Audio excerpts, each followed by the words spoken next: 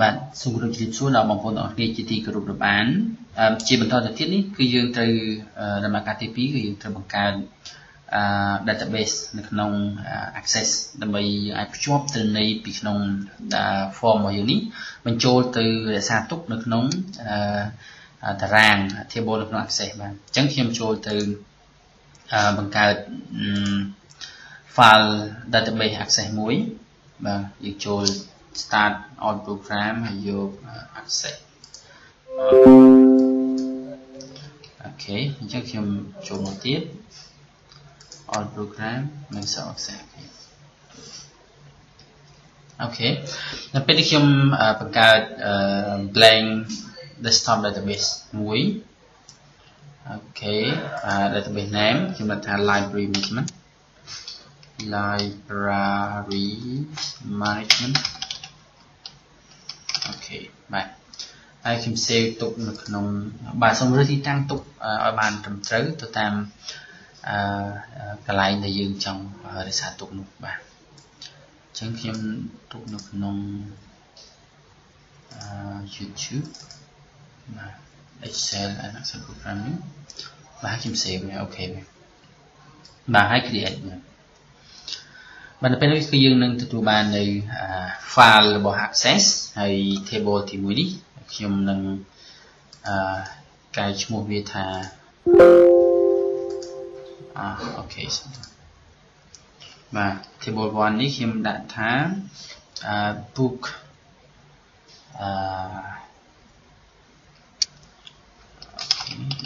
book record book receive book list អូខេចំណាត់តាម book list ចឹងទៅបាទអញ្ចឹងនៅក្នុង book list នេះអាចនឹងមានព័ត៌មានជាច្រើនដូចជាបាទ ID ខ្ញុំប្រើជា ID របស់សភៅឬក៏បើសិនជាបងប្អូនចង់មានការកែប្រែលេខ ID របស់សភៅបងប្អូនកុំប្រើកុំយក ID នេះធ្វើជាគោលអីអានេះសម្រាប់តែការងាររបស់ database ដើម្បីឲ្យវាងាយស្រួលការរកចុះអញ្ចឹងយើងបង្កើតមួយទៀតយើងដាក់ថា book ID បាទអញ្ចឹង book ID បើសិនជាយើងប្រើតែលេខសុទ្ធគឺយើងយក number តែបើសិនជាយើងមានវាយលាអក្សរផ្សេងគឺយើងយកshort text អីទៅមកបាទទី2គឺមាន book name អូខេបាទជា short text ដែរមានឬក៏ book title ខ្ញុំដូចជាចង់ផ្លេចពីម្សិលមិញគឺយើងមានព័ត៌មាននេះខ្លះទៀតនៅក្នុងយើងមាន ID មាន name មាន book page មាន year មាន author publisher និង other បាទហើយនឹង reference អូខេចឹងខ្ញុំត្រឡប់ទៅ access វិញមាន type អូខេមាន year អូខេខ្ញុំថា book year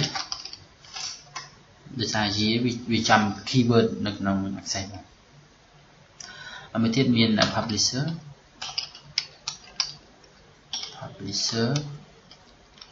មានខ្ញុំភ្លេចបានសេចក្ដីវិញបាទមាន other ជា other សំដៅវិញបាទមាន author អូខេមាន author មាន other ហើយនឹង reference ហើយ date បាទអូខេមាន other មាន author មាន date អូខេ date បងប្អូនអាចយកមកធ្វើ book date ចាបាទ date យើងយក page date time អូខេហើយនឹង other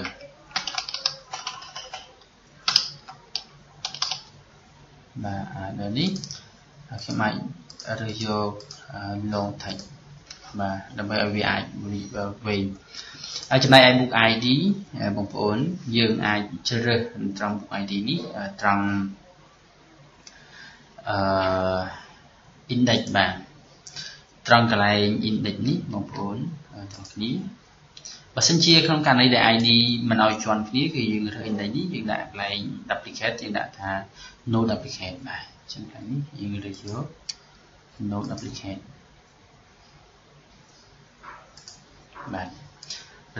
no duplicate មកនៅត្រង់ books ID អូខេជាយើងមានព័ត៌មានប៉ុណ្ណឹងហើយនៅចុងក្រោយខ្ញុំ insert time មួយ row ទៀតអូខេខ្ញុំដាក់ថា reference នេះអាចជាលេខអាចជាអក្សរបើសិនជាយើងចង់ឲ្យវាអាចអូតូយើងប្រើជា number មកវាអាចកំណត់លេខនៅពេលដែលយើងចង់ដាក់លេខអូតូតិចអីហ្នឹងយើងត្រូវប្រើវាជា number បាទអូខេអញ្ចឹងយើង view វាវិញយើង save វាបាទនៅពេលនោះយើងបាន database file table មួយឈ្មោះថា book list ដែលយើងមានព័ត៌មាននេះបាទយើងមាន ID reference book ID books name type year oh my god year ពីរដងណា author date ហើយនឹង other ខ្ញុំទៅលុបមួយចោល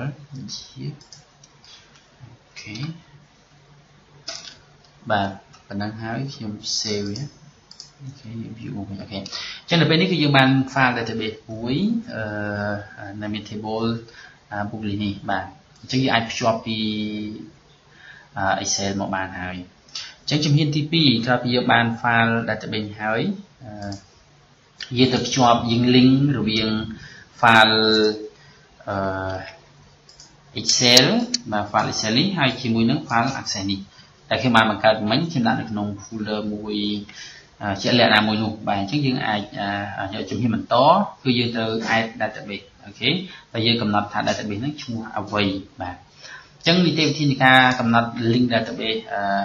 រវាង Excel ហើយទៅភ្ជាប់ជាមួយនឹង database ដែលស្ទាល់នៅក្នុង Microsoft Access បងប្អូនត្រូវធ្វើការងារមួយចំនួនបាទខ្ញុំនឹងទៅបង្ហាញនៅ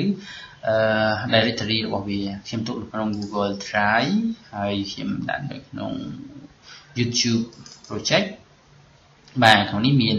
Excel and Access Programming បាទមាន file 2បាទ file 2នេះអញ្ចឹងខ្ញុំនឹងភ្ជាប់ file library management នេះfile database នេះមកជាប់ជាមួយនឹង user interface នៅក្នុង Microsoft Excel បាទអញ្ចឹងដើម្បីធ្វើវាខ្ញុំចូលតាយើងមកស្ដាំនៅខាង start នេះបើសិនជាបងប្អូនប្រើ Windows 8 ឡើងមកណាហើយគឺយើងយក control panel មកស្ដាំហើយយក control panel អូខេបន្តមកទៀតគឺត្រង់កន្លែងview នេះបងប្អូនយក small មកដើម្បីយើងអាចមើលឃើញចំណុចដែលយើងចង់ជ្រើសរើសបាទគឺ administrative tool បងប្អូនរើសយកចំណុចនេះអូខេក្រោយពីរើសយក administrative tool ហើយយក ODBC data source ប៉ុន្តែជា recommend របស់ខ្ញុំគឺគួរតែប្រើ32 bit ល្អជាងព្រោះនៅក្នុង file Excel បើសិនជាយើង install 64 bit វាអាចនឹងមាន feature ខ្លះអត់ដំណើរការបានទេបាទនៅពេលយើង design database បាទអញ្ចឹងយើងយក ODBC បាទ32 bit អូខេ double click លើវាអូខេនៅពេលនោះខ្ញុំមាន file database មួយចំនួនហើយខ្ញុំបានភ្ជាប់ database មួយចំនួនហើយនៅក្នុងការងាររបស់ខ្ញុំអញ្ចឹងនៅពេលនេះខ្ញុំបង្កើត add database ថ្មីមួយទៀតគឺ add new អូខេត្រង់កន្លែងនេះ create new data source បងប្អូន scroll រកពាក្យថាអូខេអូដូចជាមិនមានទេខ្ញុំអត់ទីជ្រាបបានខ្ញុំនឹងបង្ហាញនៅរបៀបនៃការបង្កើតនៅinstall នៅ data បាទ ACCDB នេះបាទវាខ្វះ file មួយចំនួនអញ្ចឹងខ្ញុំនឹងបង្ហាញជ្រាបពេលនេះខ្ញុំនឹងធ្វើការបង្ហាញជូនឲ្យបងប្អូនទាំងគ្នាបាទគឺបងប្អូនបាត់ file មួយឈ្មោះថា Microsoft Access Database Engine 2010នេះបាទអញ្ចឹងបងប្អូនត្រូវចូលនៅក្នុង Microsoft បាទហើយ English US download detail ASPX và ID វាគឺ13 255 បាទអញ្ចឹងបានហើយយើង download វាអូខេយើងមាន2ហើយវាមានទី1សម្រាប់64 Access Engine សម្រាប់ Access 64មួយទៀតគឺសម្រាប់32អញ្ចឹងយើងយកមកវាទំហំវា25 MB អូខេខ្ញុំ download វាអូខេបងប្អូននឹងទទួលបាន file នេះខាងក្រោមខ្សែវីដេអូខ្ញុំនឹងភ្ជាប់ជូន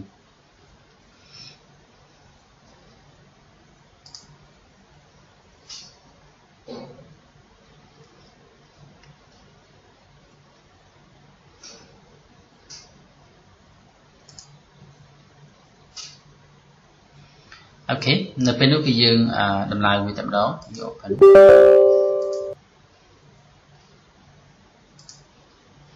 អូខេដំឡើង Microsoft Access Database Engine នេះមកចំណេញយើង Asset Term បាទ click Asset Term បាទខាងនេះមកយើង click Asset Term អូខេហើយចុចនេះបន្តអូខេទីតាំងនៃការ install វានឹង install នៅ directory មួយនេះអូខេបើបងប្អូនចង់ដូរទីតាំងបងប្អូនអាចចុច browse អូខេ install បើបងប្អូននឹងរងចាំមួយ plate នៅពេលនោះបងប្អូននឹងទទួលបាននៅMicrosoft Access driver ដែល extension វាជា ACCDB បាទ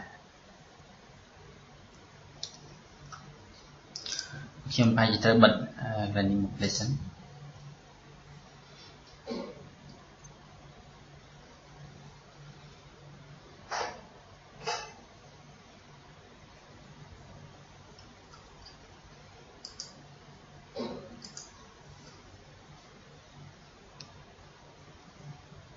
អូខេនៅពេលនេះបានជោគជ័យហើយអញ្ចឹងខ្ញុំនឹងចូលទៅម្ដងទៀតជាមួយបងប្អូនខ្ញុំចូលទៅ ODBC data source នេះមក double click វាខ្ញុំអាចបាទនៅពេលខ្ញុំ scroll រកពាក្យថាបាទនៅពេលនេះបងប្អូននឹងឃើញមាន driver វាគឺ Microsoft Access driver MDB និង ACCDB បាទនេះអ្វីដែលយើងតម្លើងមិញនេះគឺយើងទទួលបានមួយនេះបាទអញ្ចឹង select លើវាហើយចុច finish បាទ data source name បងប្អូនត្រូវដាក់ឈ្មោះ database របស់បងប្អូនឥឡូវខ្ញុំឧទាហរណ៍ខ្ញុំដាក់ library management MGT បាទនេះជាឈ្មោះ database បាទបងប្អូនត្រូវចងចាំនៅពេលដែលយើងភ្ជាប់កូដ VB របស់យើងគឺយើងត្រូវប្រើឈ្មោះមួយនេះបាទ library MGT ដើម្បីវាភ្ជាប់ចូលទៅកាន់file database របស់យើងបាទហើយអត់បងប្អូនជួយ select database select file database របស់យើងអូខេ user ចេតនា desktop បាទ library management ហើយខ្ញុំចូលអូខេបាទចឹងទីតាំង database របស់យើងគឺនៅក្នុង drive C desktop ហើយឈ្មោះ database យើងតែម្ដងអូខេយើង select ហើយបន្តមកទៀតយើងចូលអូខេបាទនៅពេលនេះយើងនឹងទទួលបាននៅ database មួយទៀតគឺ library management ជា platform របស់វាគឺ32 bit បាទហើយយើងចុចអូខេបាទនៅពេលនេះគឺយើងបានភ្ជាប់ database រវាង access ហើយនិង Excel ភ្ជាប់គ្នាហើយអូខេនៅពេលដែលយើងសរសេរ code VB អីយើងអាចប្រើវាបានបាទអញ្ចឹងនេះគឺជារបៀបនៃការភ្ជាប់ database រវាងMicrosoft Excel ទៅនឹងភ្ជាប់ទិន្នន័យទៅក្នុង database របស់ Access បាទហើយក៏បានរួមបង្ហាញជាមួយនឹងការបន្ថែមនៅ Microsoft Access driver ដែលយើងអត់មាននៅពេលដែលយើង add database បាទគឺ ACCDB នឹងបាទ